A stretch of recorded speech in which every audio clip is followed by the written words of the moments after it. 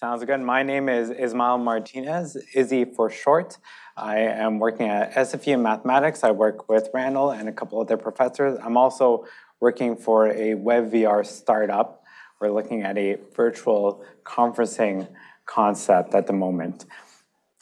This is the Statoil C-Core Iceberg Classifications Challenge. We have about 3,300 teams participate in this. Prize money was $25K for the top winner, 15, and then 10 for second and third place. And it was quite a recent competition, ended June 23rd. This is my first presentation, so please don't put me on the spot. Actually, you can't put me on the spot. I will just put it up to you guys to answer the question if I don't know it.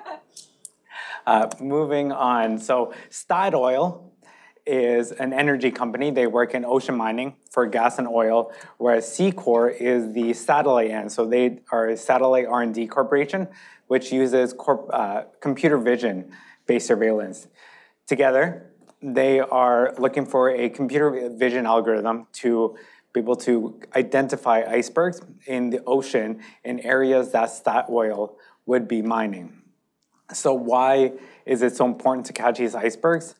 Apparently, icebergs cause a threat to ships.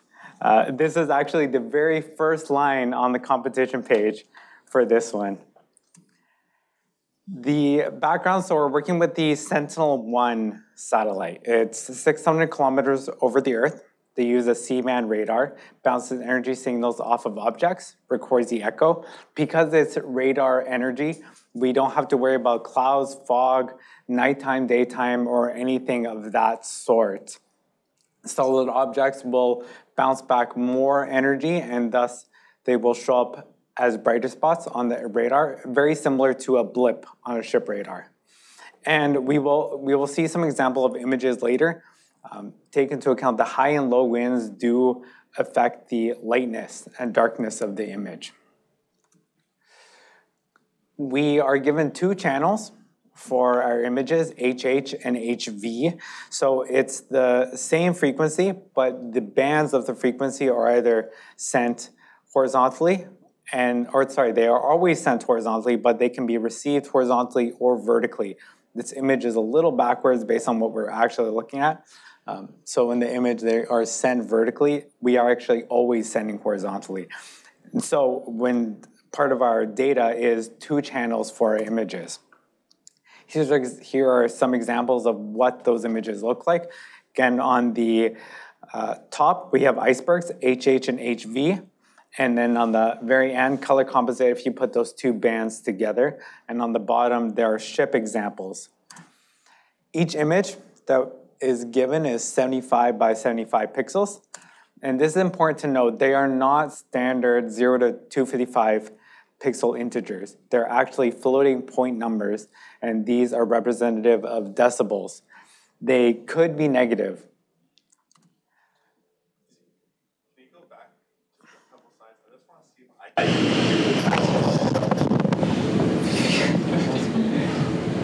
This is extremely challenging. This is a very good site. It's a really difficult task, is it? So as far as we said that it should be easy, quote unquote, easy for humans to identify icebergs versus ships. I don't think so. Based on some of the images I saw. The iceberg, it looks like it has more of like a bleeding effect, like it's kind of like a tail. Yeah, so the only thing that I could really deduce, there's that. There's also to be longer. Sorry, Ducky? Please repeat what people say. Sorry about that. But yes, so Charles mentioned that icebergs tend to have a bleeding effect. That is true, and well, maybe that's a identifier. Well, just from these pictures, it maybe looks like the ships tend to have more of both HH and HV, and with the icebergs, they change the polarization less than the ships. Sorry, like the HV component of the iceberg seems to be a bit smaller than it is. you're saying that the HH and HV components are similar for the ships? For the ships, it seems like the signal that comes back is pretty depolarized. The HH and the HV are pretty similar to each other. But for the iceberg, it seems like HH is much stronger than HV. Yeah. Right. Just from those pictures. Okay. So. Yes. So he was saying that the HH seems to be a lot stronger, less depolarized than for the icebergs than with the ships, whereas both channels seem similar for the ships. Okay, so aside from the two bands, we also get incidence angle. So incidence angle is the angle, it is over here. So the angle from the radar hitting the ground, again, between the radar angle and the normal vector to the Earth. So it is not the depression angle, but it does depend on where exactly it does hit. So in terms of data, we have our two bands, HH, HV. We have our incidence angle. There are some NAs in the training set. However, there are no NAs in the test set. We have our image ID, and our target is Iceberg 0 or 1. Our evaluation, we're looking at binary log loss. So N being the total number of data sets, P is our probability, and Y is the true class of the object. Breaking down binary log loss a little. So here we have these two terms. Only one term is going to contribute to the sum. If the true class is 1, y equals 1, and 1 minus y is going to be 0. So then that second term won't get counted. We are only looking at the log of our probability. Likewise, if our true class is 0, that first term is 0, and that second term we're looking at log 1 minus our probability. As to why our binary log loss is negative, quick recap of the log function. It is negative between 0 and 1, so we take the negative just to flip it positive. Leaderboard, so this is the top 10 in terms of their final scores. It's not as tight as some other Kaggle competitions have been in the past. So here they range from 0.08 to 0.105 or so. And then it's seen the majority of people want to get into 50th place to 100th place. Everyone kind of clusters around 0.13. Actually, I think it's 50th to like 200th. So what is the metric of that leaderboard, that error? Log loss. Log loss. The metric is log loss. Also, No, it's this formula here. it's just log loss, right? Binary log loss is not all log loss is binary, and then multiple. And when you're doing like multi-classes, it's like cross entropy. Or am I getting my terms mixed up? So I think it's as far as the terms, I think it's binary log loss and multi-class log loss. Yeah. Okay. I could be wrong. I think that's right. Yeah, I think if you were to just say log loss, then you can assume binary, and then you would have to explicitly state the multi-class version. Yeah. Okay. Oh, sorry. One more Yes. comment. That guy jumped up to 500. Yes. Yeah, so I forgot to mention that. I don't know what he did. So the ninth place person, thank you, Dougie. The ninth place person jumped up 529 spots. Mike mentioned that as well. We don't know why, but he just did. It's pretty impressive.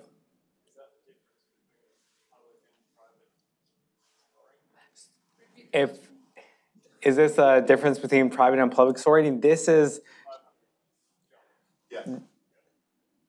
Okay, thank you. I actually didn't know that, but yes. When it goes to private, when it scores you on the whole thing, then they show you a difference between your public score and your private score.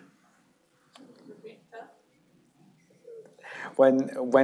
So the jumps here are based on public versus private. So when you switch over to private, then it switches. That's where you see these jumps here. So competition goal, determine whether an image that's given is an is an iceberg or not. And our submission, that's our CSV file on the end there. It is simply our image ID and our probability of whether it's an iceberg Data leak. So there isn't much data, but there is a data leak in the incidence angle. And what people found was that almost all of objects within a cluster of incidence angles are the same. So here in the first image, it's all the same incidence angles. One capture, everything in that image is an iceberg.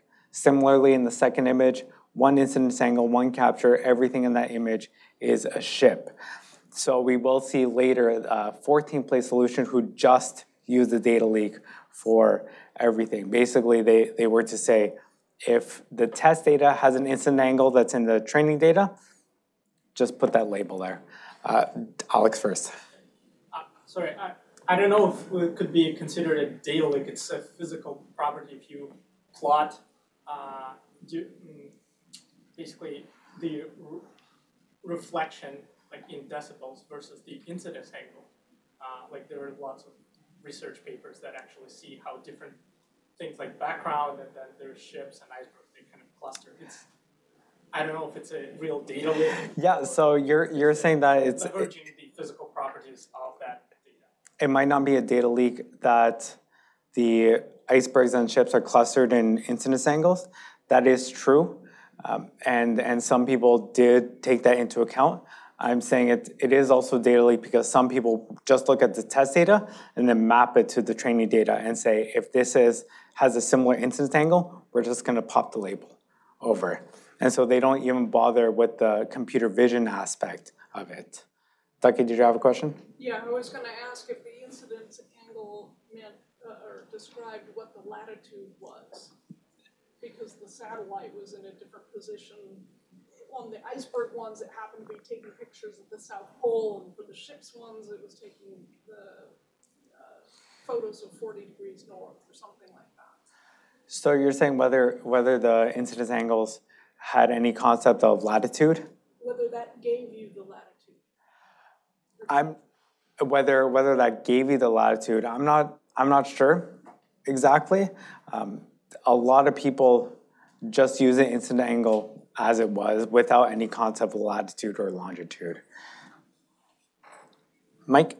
So for the example images you have here, would these be the ones that have been in the training set, or are they like split up and then put in as separate training images? So like the sort of the points you can see the icebergs, are they split into like the 28 by 28 images?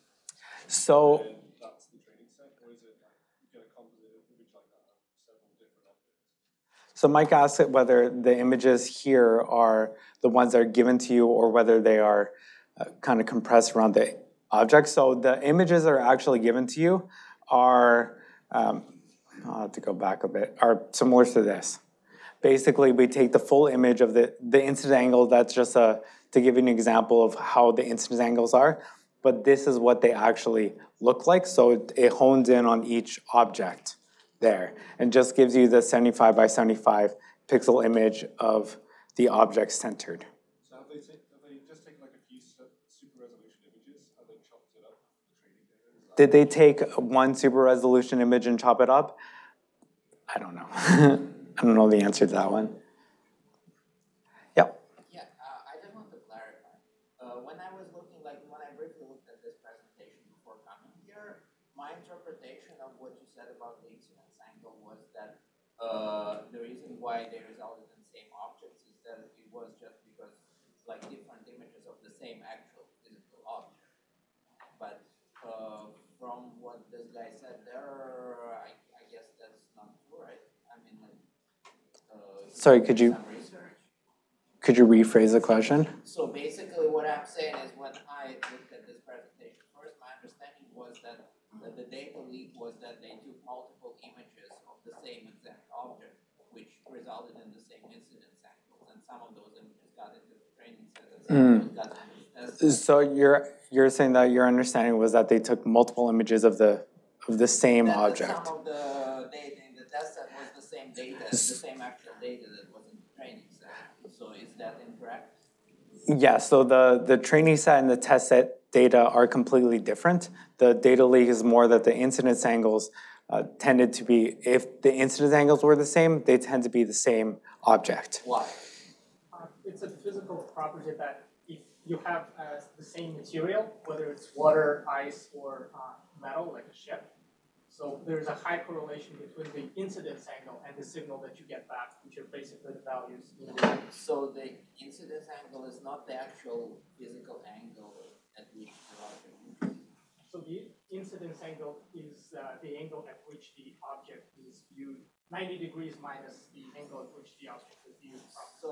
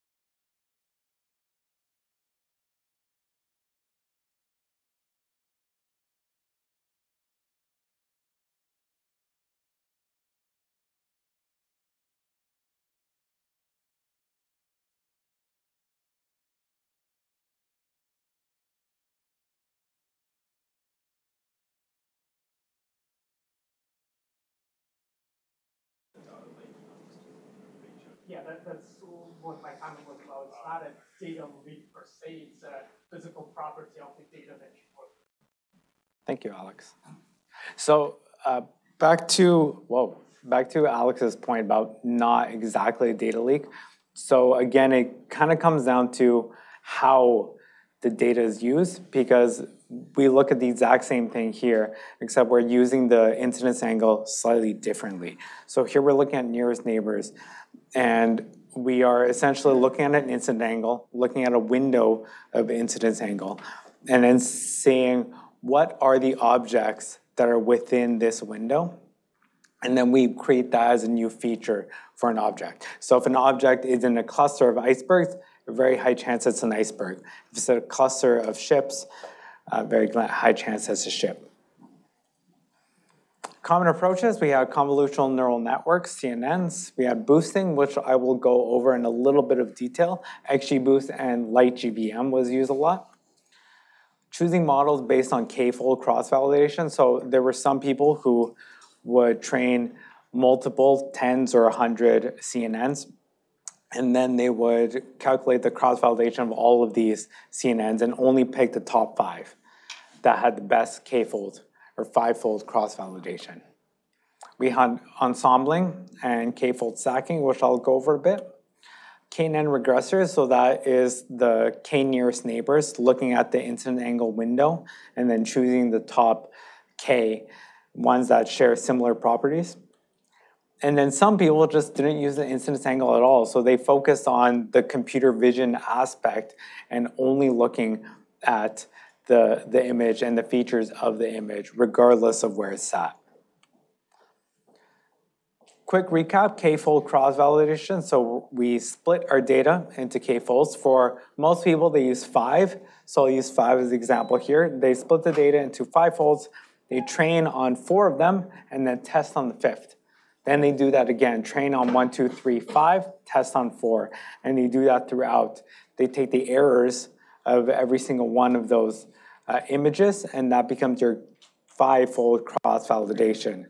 From k-fold cross-validation, we can look at k-fold stacking, which is very similar, except instead of taking the errors, we end at the probabilities. So in the first example, we take folds 1 through 4 and then train on 1 through 4, test it on 5, and there we will get these bottom probabilities, 81 through 100. And then we do that again, 1, 2, 3, and 5, test on 4 to get 61 through 80, and we do that 5 times. Then the stacking portion is we take those probabilities and they become the inputs to our next model. And we do k-fold stacking again. This time I put down 4 folds just to change it up, but you can use the same fold every single time. A lot of people just use 5 throughout all of their runs. And then we get our P2, our second set of probabilities at the end. And you can do this as many times as you want. And then K nearest neighbor, so again, looking at the actual physical properties of the icebergs. So for our point, so say that this one here is our point, we would look at the K, say 5, nearest incidence angled objects. And then what is their target class? What is the true class of those objects? So here, if we choose 5 of them, say 4 of them are icebergs, 1 is a ship, then we have 80% or 0.8 is our K&N regressor for our circled object there. Was that only done using nearest neighbors defined by the training data set, or did people predict the test data set and then impute that? Sorry, you're asking whether they only use the training data or whether they predicted their test data? Yes, and then validate using nearest neighbors. And then validate using nearest neighbors. I didn't see anybody do that. For most people, this became a feature going into their training prior to the testing predictions. I don't know, I just can't, I don't really know what this image is. What's the y-axis here? Or what are we looking at? Okay, so what we're looking at is a top-down view based on a single incidence angle. So here is our incidence angle. We'll say that everything along this line is the same incidence angle. And then so this is kind of like the window that I showed before, where we're just looking at the closest objects, or sorry, the objects with the closest incidence angles. Yeah. But I thought your data was delivered just in little chips, and you didn't know how it all put together. So, Don't forget to repeat the question. yeah, so you thought that our data was given in little chips and didn't have any sense of location. So in our data, what we're actually given is the image, so the little chip, but we're also given the incidence angle of it. So in this image, the way I've drawn it, it's not a radius. So there is no longitude or latitude. What we're looking at is the incidence angle of the different points. Taki? That looks like a satellite picture. Is that a satellite picture? I don't know. There. I don't know if it's a satellite picture. I imagine it is. It's bigger than 75 pixels by 75 pixels. This is the input data.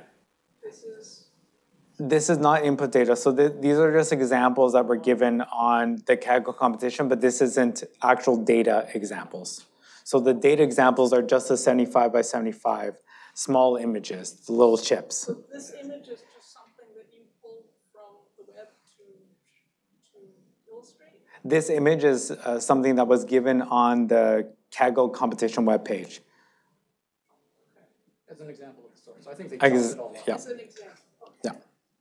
But yes, so as Bruce mentioned, they take a big picture, essentially, and then they chop it up into little chunks, little chips of just the actual images that we want to locate. And same thing with ship data. We'll notice whether there's a blip or not. We need to focus on that object, but what they're wondering is whether that's an iceberg or not. If there's no blip, we don't care. Yep. These are single snapshots in time. Are they single snapshots in time? So the satellite will rotate and pass 14 times per day. So in terms of time, it could be any of those 14 snapshots within a day. For a given ship or iceberg, you're only getting one snapshot of it. For a given ship or iceberg, yes, you are only given one snapshot. I see it. Yep, Dan? Are there objects, like either ships or icebergs, in all the images, or some of the images without? Are there objects with ships or icebergs in all instances? So this is a larger snapshot, but in terms of the training data, we're only given snapshots of, we're just given bite-sized pieces of these with the icebergs or ships. So we won't have just ocean.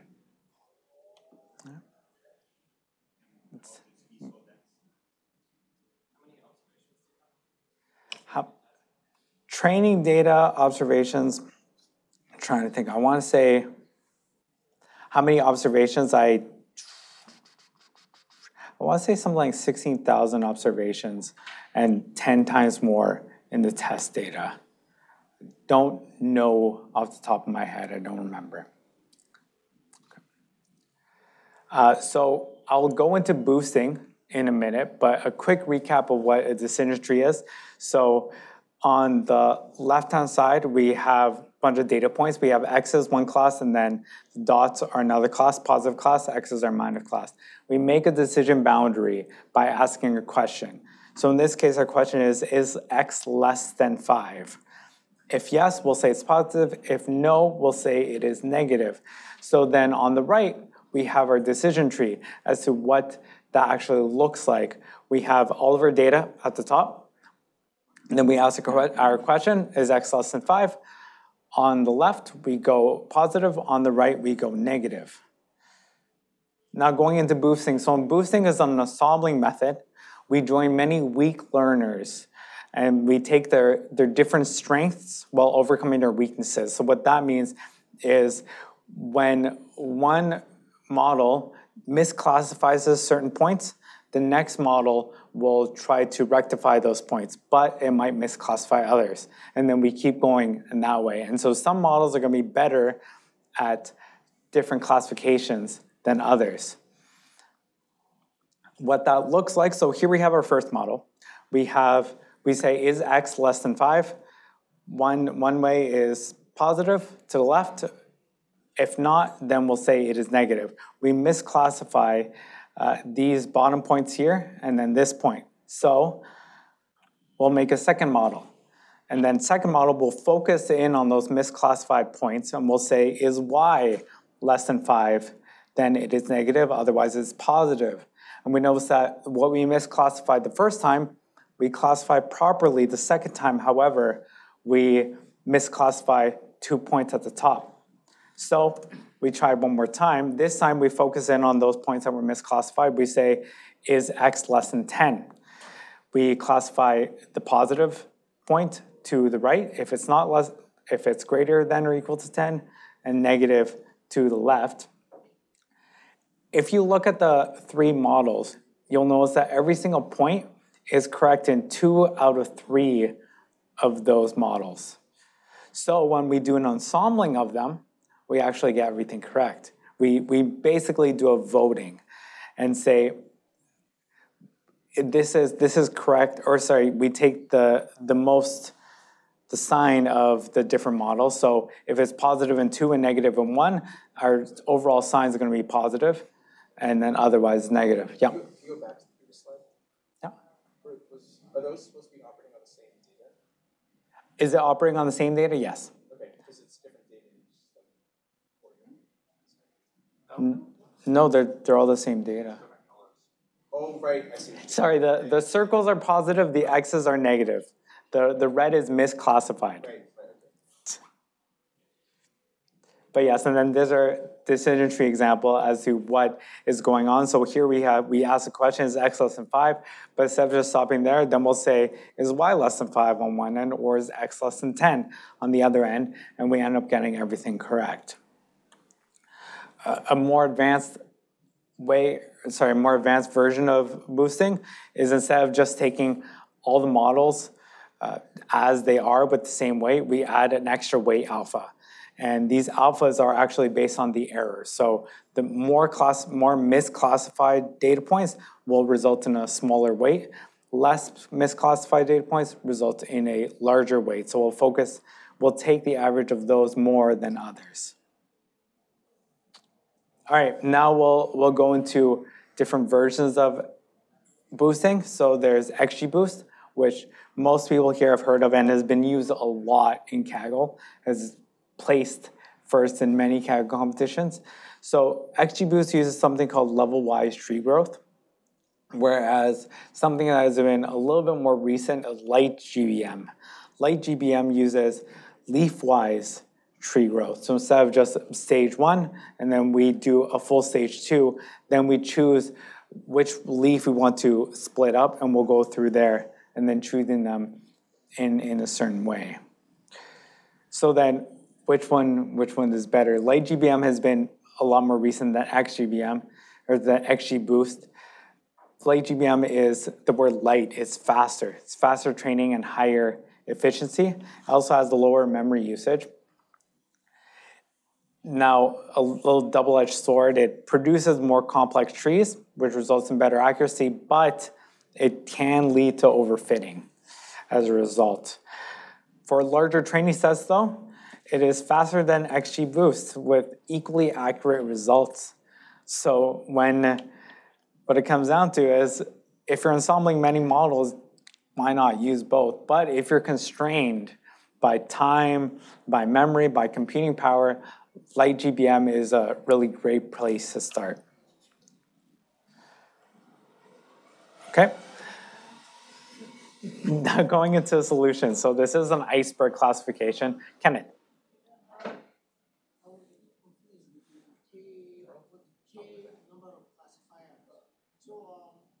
How do you know the distances between the icebergs and get this number of nearest neighbors?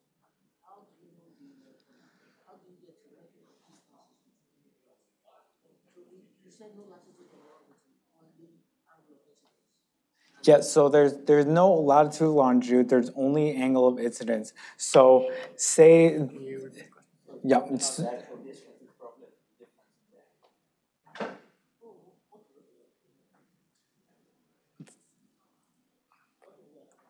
Did he withdraw the question?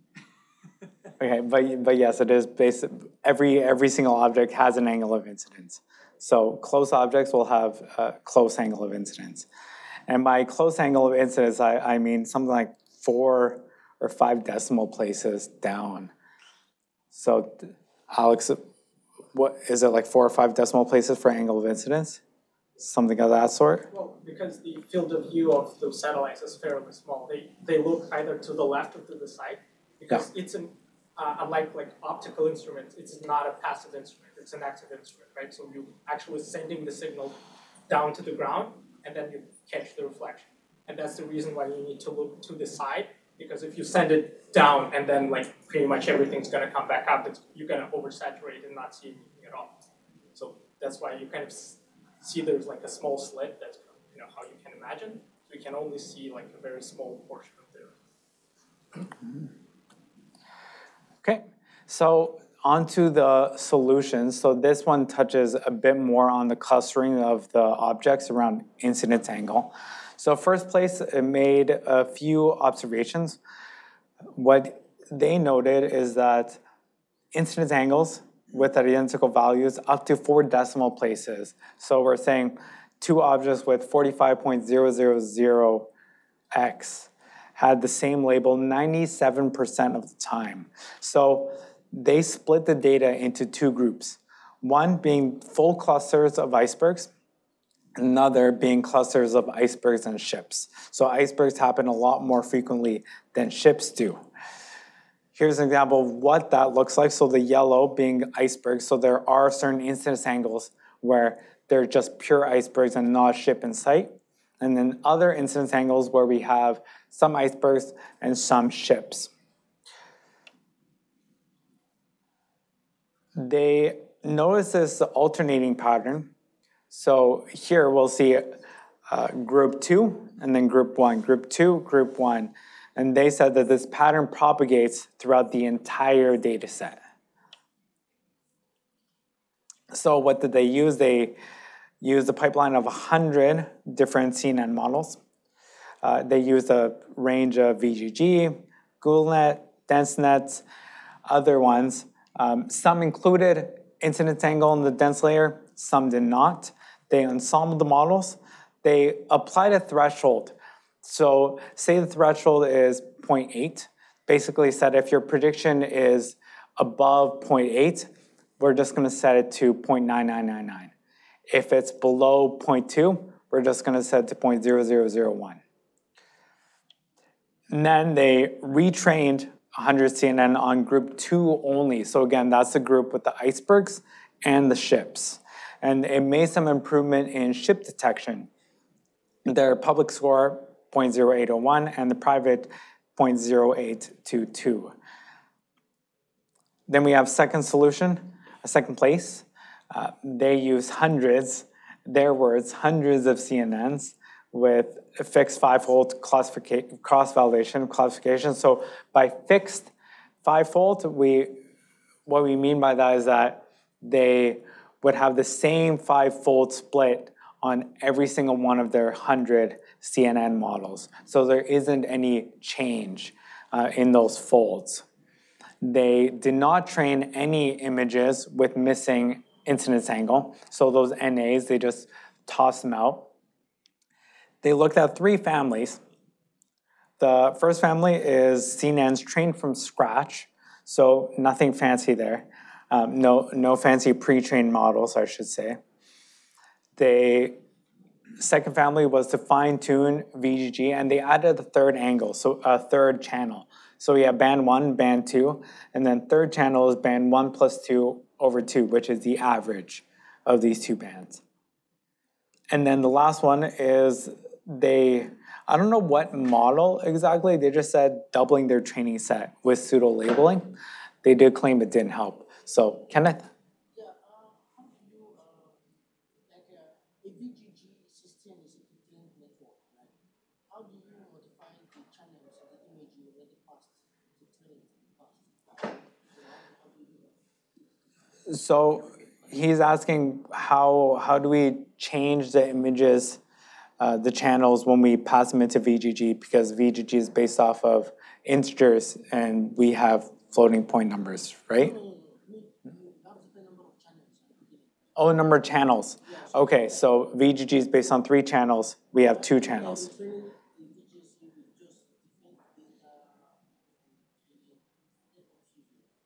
So I'm not actually sure. Sorry?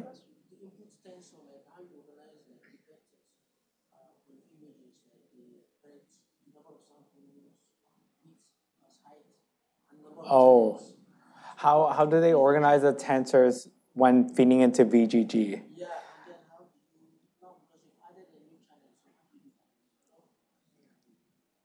So as far as the number of channels, the number of channels is correct because we've added the third channel, so RGB. Now we have band 1, band 2 in the average. As far as the scaling of the images, that I'm not sure what they did. I don't know if they black padded it or they upsized it. I have no idea. We have a question from the live stream. Oh, wow. Is there an advantage to fixed k-fold? Wouldn't it make the model less robust? Is there an advantage to fixed k-fold? Would it make the model less robust? I don't personally know. Does anyone else know? What's the alternative? Changing the alternative would be changing the split. So in this one, they fixed the 5-fold split.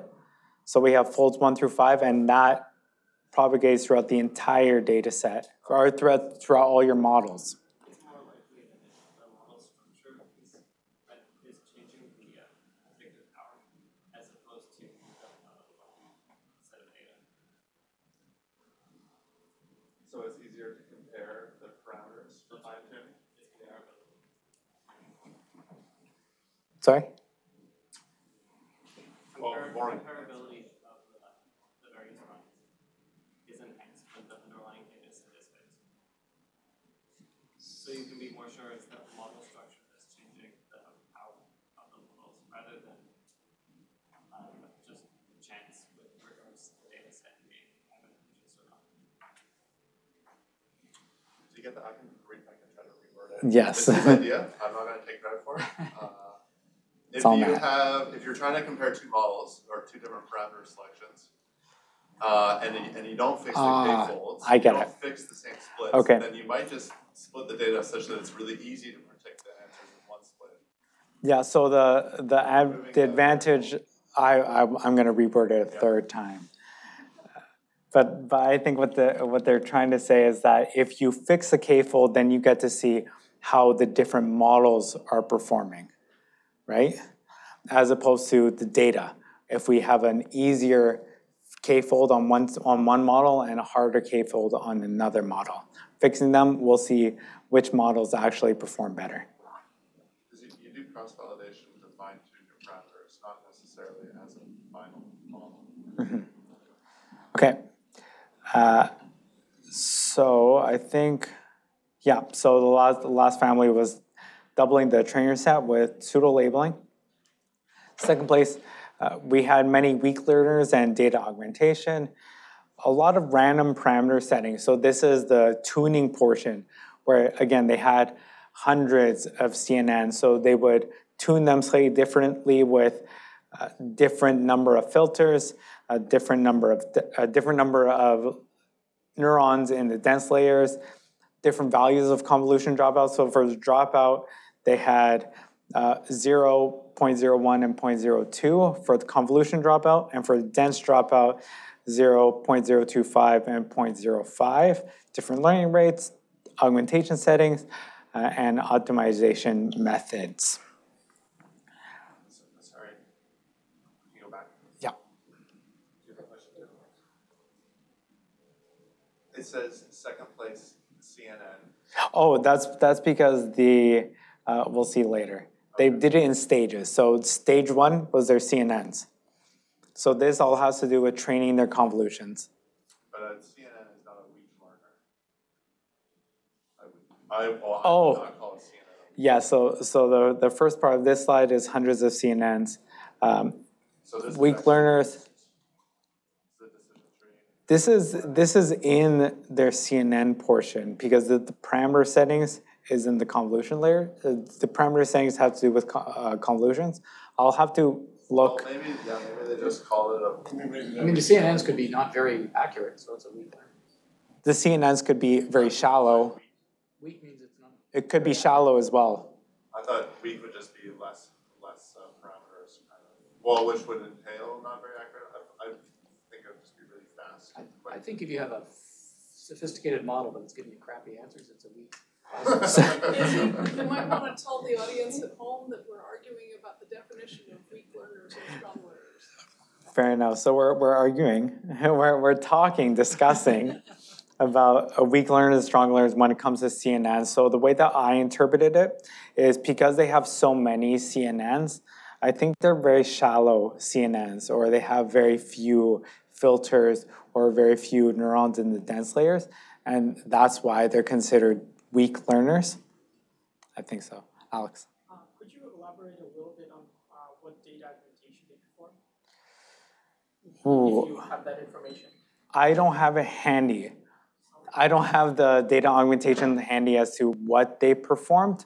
I think there were, I want to say 8 to 10 different things, but I know zooming, flipping, turning, so flipped upside down, turn it, shifting like that. I know they did zoom, so there's a few there. And I don't know about anything. There's no cropping or anything of that sort. But there is turning, flipping, and zooming, for sure. Okay. And then for XGBoost, so from the hundreds of CNNs, they made several groups of 5, 10, 15, and 20 models for each fold. And then they selected each of the 3 for each. Yeah, so what that means is that you train all of your CNNs, pick 5 from family 1, pick 5 from family 2, pick 5 from family 3. Then they train their XGBoost on the following set of inputs. And they, again, perform parameter tuning. So very similar with the CNN models. They just had a bunch of different parameters with a bunch of different XGBoost models. And they would tweak every single one slightly differently. And then we have observations. So they took, I think there's a min, mean. Oh, these are all on the incidence angle only. So from a cluster of incidence angle, they would take the min, mean, and so forth of those, and then have each one of those be a separate feature. Then they did the same thing, min, mean, median, max, standard deviation, and quantiles of the 2 bands. And then again, adding those as features. So we went from two channels and 1 feature to a bunch of new features added on before we go into our new XGBoost models. And then we also, as features, we also took the total count of objects, train counts, ship counts of objects within a certain window of instance angle. This was a little unclear as to, that should say angle, sorry, that's a typo there, whether it is identical, whether it is the same to 4 or 5 decimal places, that I'm not too sure.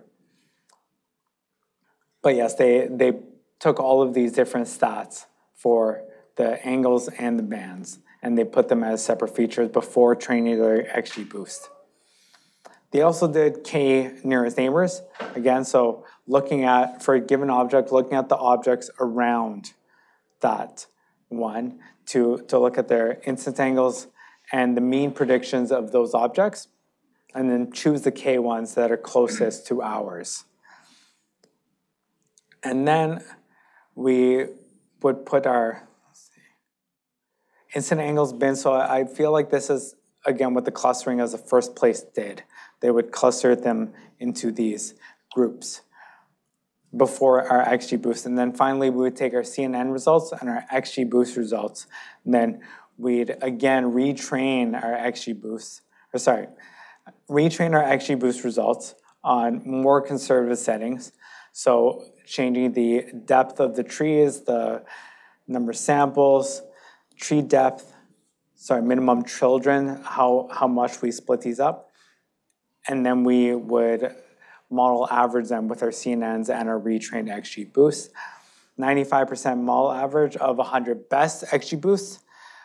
That's including incidence angle, and 5% of the 100 best without incidence angle. And then they achieved a private score of 0.0855. Alex. I know that they measured the performance on log loss, but did anyone measure kind of more intuitive metrics like accuracy, recall, or F1 score to kind of get a sense of what their performance was? Did anyone use their own metrics of recall accuracy, more intuitive recorders? As far as what I was reading, everybody trained on log loss. Everyone just tried to get better results via log loss. Nobody used other metrics such as accuracy or recall. Okay, going into third place solution. So the second place solution I call the brute force approach because they had hundreds of CNNs. This one, they had 7. They said ANN, artificial neural network. So I'm guessing it's just a deep dense net. Wasn't specified to be convolution whatsoever here. They used 5-fold stackings with 30 stages. They had different architectures, normalization, and data augmentation. Again, with data augmentation, it's on the forums as to what that was. I'm not sure. I don't have that information on hand. But again, they would tweak these architectures slightly. And then they did, again, mixed ANN predictions using XGBoost, 7-fold stacking and 1,000 stages. My bad, Kenneth. Yeah, actually, what's the meaning of stages? What stages? Stages, so going back to K-fold stacking, if we go up a bit.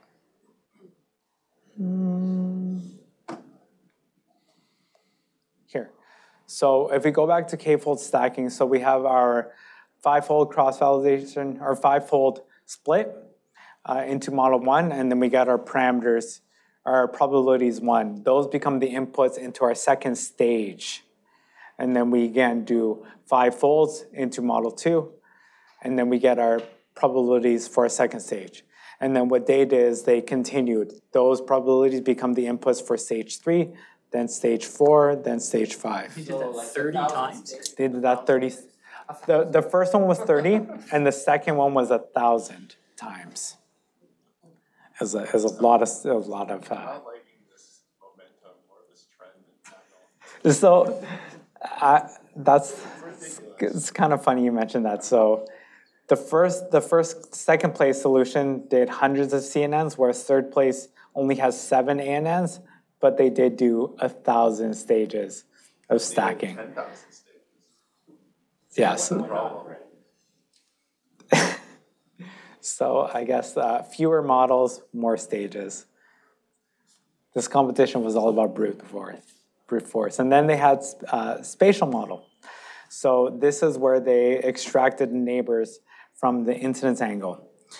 So here they said radius. I think they just mean incidence angle because there is no concept of radius in the training data. So what they said is that if a object is alone, if within a window of incidence angle there is no other object, 90% of the time it's a ship, or rather it's not an iceberg. Going back, we pretty much are saying that icebergs are clustered, that they kind of travel in groups. So if we have a lone object, chances are it's not an iceberg. And ships are trying to stay away from icebergs too. Yes, ships are trying to stay away. Bad things happen when ships hit icebergs.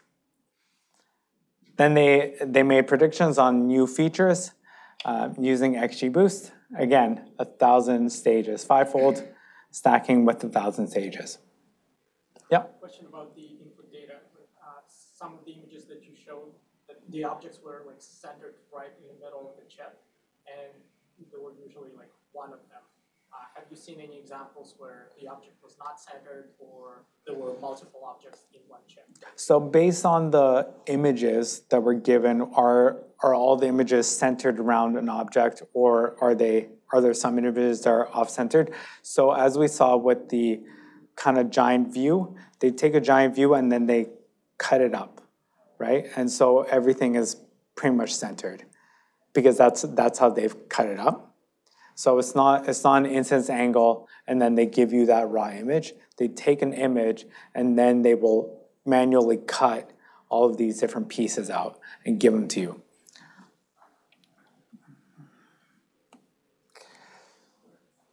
So we have 2 independent predictions, our P1s, which are ANN mixed based on image data.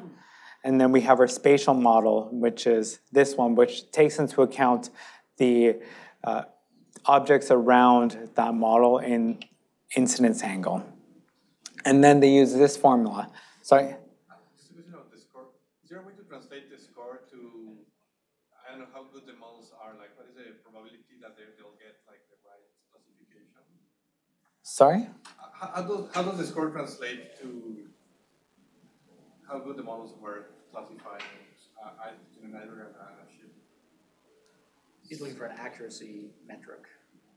Well, it's not accuracy directly, but if you get everything correctly, the metric is 0. If you get absolutely every single thing wrong, it's 1. It's normalized, right? So it's not normal. It could be infinitely large, but if you get everything correctly, then it's 0, right? Yeah.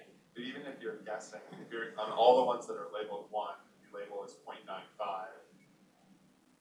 And all the ones that are 0, you label as 0.05, you're still going to get a positive score. So even though you were correct, like with an easy threshold, you're still going to get a positive log loss.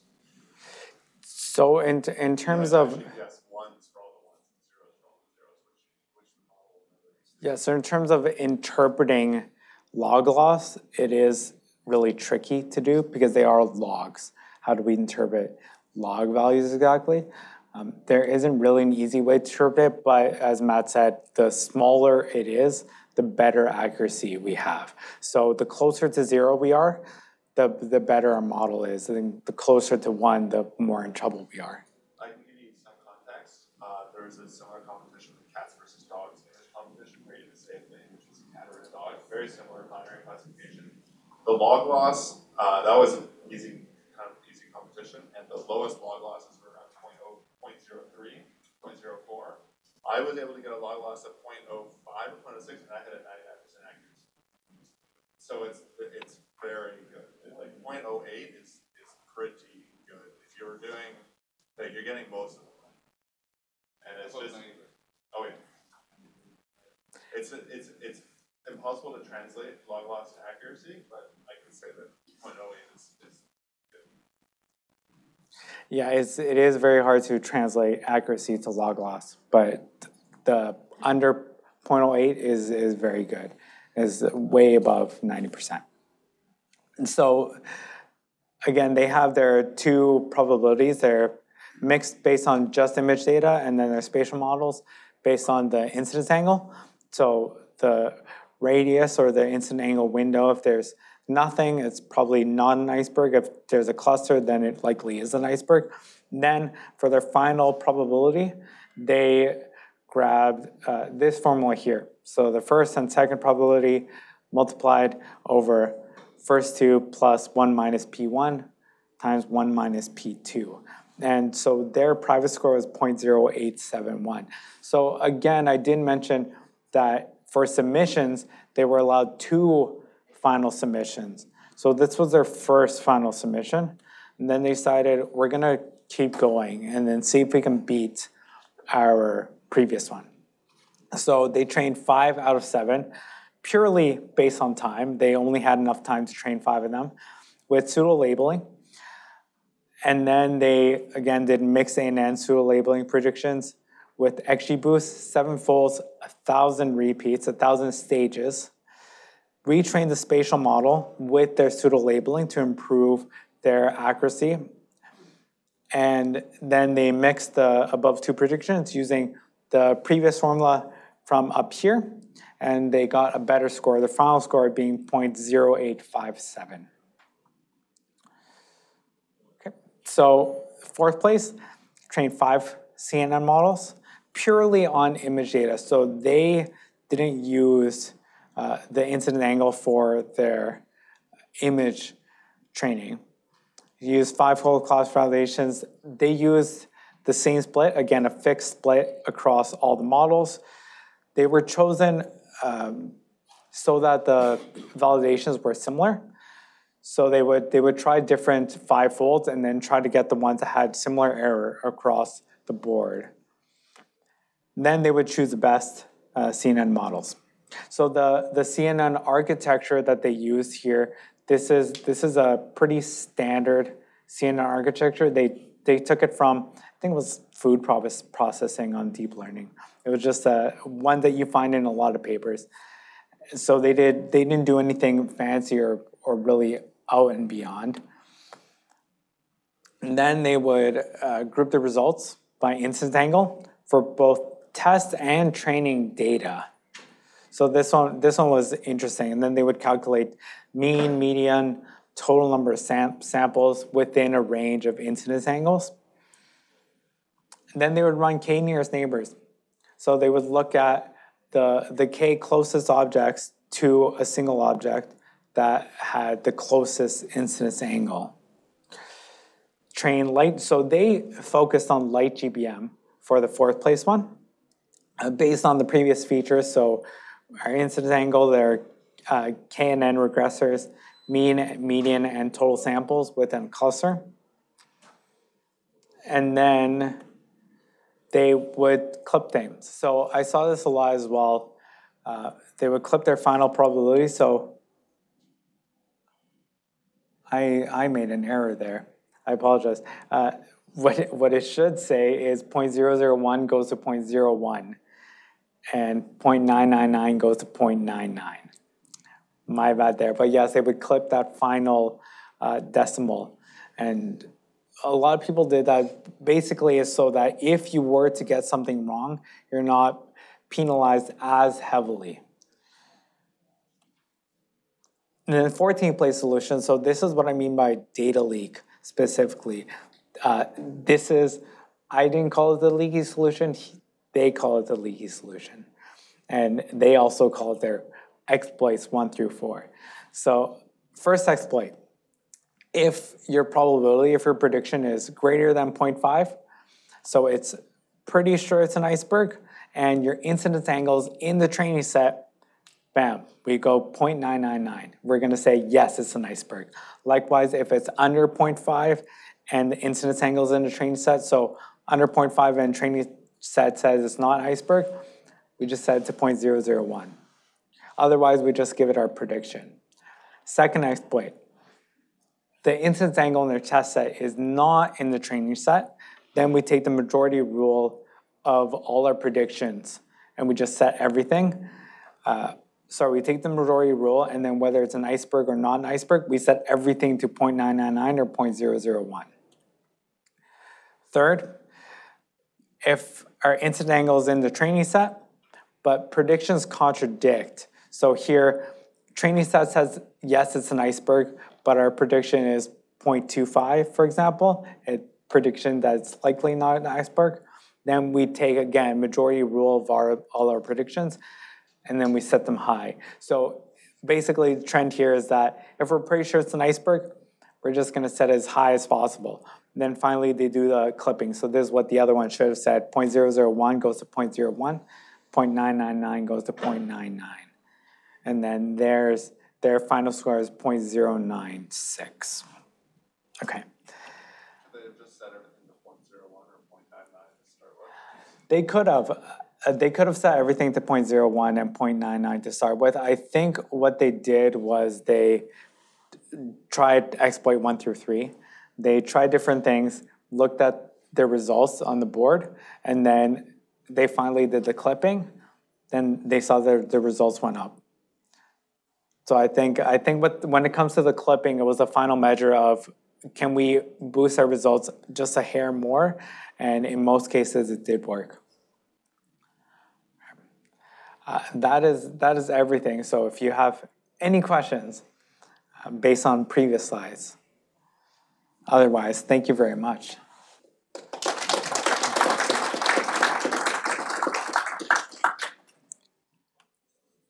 Yeah. Just to clarify, the floating place solution wasn't using the image data at all. Just using it. Oh, sorry. Was a 14-place solution using the image data at all? They didn't mention what model they trained, but they did train a model because this is based on a prediction, right? If the training data was an iceberg and our prediction was over 0.5, then we'll set it to 0.999, right? So they have to get that prediction probability from somewhere. Were they doing k-means clustering on the incidence angle? Not as far as I know, not as far as I could see. That is one thing about the 14-place solution. They didn't say what model they used or how they got these predictions. They just trained a model, or they trained their model without telling us what it was, and then ran these different exploits based on the data leak. Yeah. I love the solution too. Yeah, they understood the distribution of the data, like we were discussing in the last meeting. So they just exploited it to enhance their model. So it's like if you know the prediction, if you know the distribution of the data, you can actually exploit it. If you know the distribution of your data, you exploit it. Yeah. So that's what I did. So I really love this. I love this. I had to put this in here. I was like, okay, first place, second place, third, fourth, okay, but 14th has to be in there because I love their solutions so much. Again, question about the image that was provided. What was the format that the images were provided in, and what was the range of values in the image? What was the size of them, like on average? What was the format, size, and values? What do you mean by format? So the size was 75 by 75 pixels. Right? The training and the testing data were images, and that's how I understand it. Yeah. So the images that were provided. I don't like TIFF, PNG, or something else. Well, he said they were in DB, so. As far as the range, I don't know exactly. So I looked at the data a while ago, but I don't remember what the range was. The format. No, so they were just so there's just a 75 by 75 array of values. Oh, yeah. So it wasn't like PNG or JPEG or anything. It was just a 75 by 75 matrix of values for each band. That is kind of what PNG is. Sure. Yeah. There was a color how the color I see some blue and some black and white. how was the color composite formed here? I don't know. I think it was just similar to RGB stacking the channels. You just stack the HH and HV, and this is what it looks like, I guess. I mean, like, who has represented that? Yeah, I don't know. I have no idea there.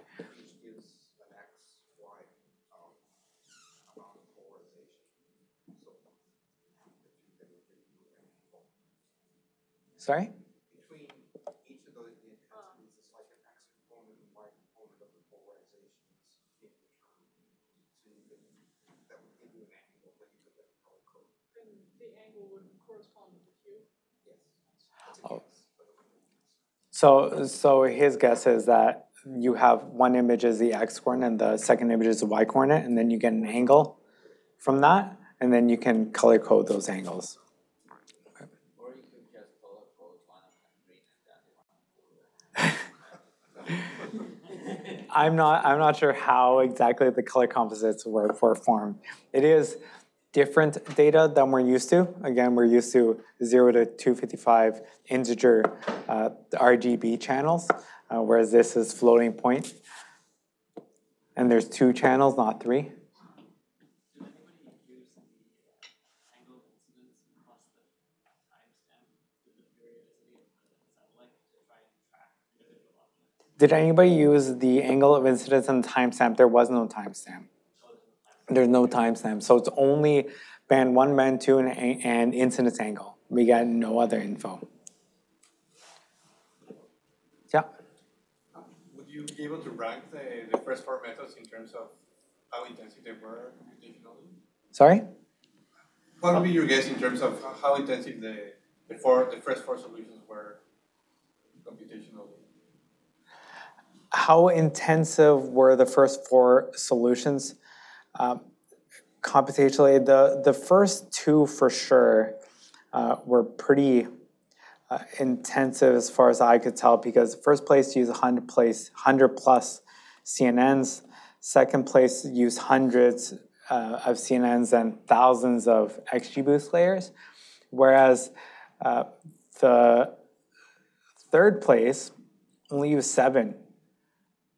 Third place only used 7. Oh, but they do a lot of stacking. The fourth place, though, they used very few convolutions. So they had 5 convolution networks.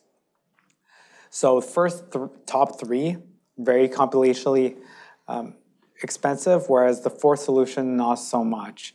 And I was looking, I think it was another solution a little bit down the line, maybe around 50th place, but they weren't they didn't do anything crazy as far as number of models or number of layers.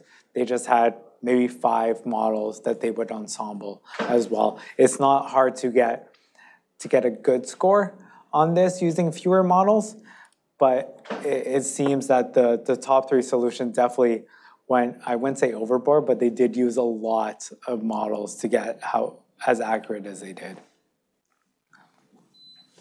Yeah. Last question, and then Did you also get a feel, like as Matt mentioned, it all looks like they kind of threw a bunch of things together and some of it worked out, some of it not. There's kind of, doesn't seem to be following like any scientific approach that, like any reasoning why they're doing something. Did I get a feel that some people just threw things together and tried to see what worked? Absolutely. Especially with the